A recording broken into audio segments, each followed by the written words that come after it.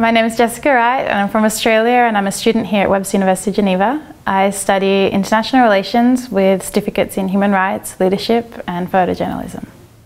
When I started at Webster, I was just an international relations student and I took some classes and I enjoyed them.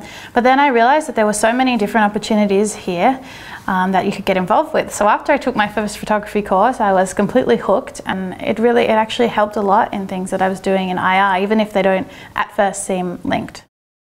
I've been lucky enough to be involved in the leadership program, the Webster Humanitarian Association, many events and conferences, and having all of these diverse experiences has really helped me to learn more about myself, has helped me to gain confidence, has helped me hone some critical thinking skills, and I think that when you combine it all together, it's what's made my university experience so worthwhile and fulfilling.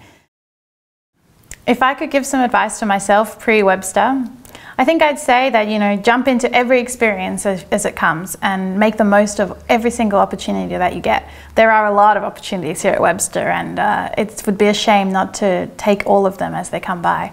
Doing so has really helped me to have a really enriching academic experience as well as an amazing social time. I've met so many wonderful people.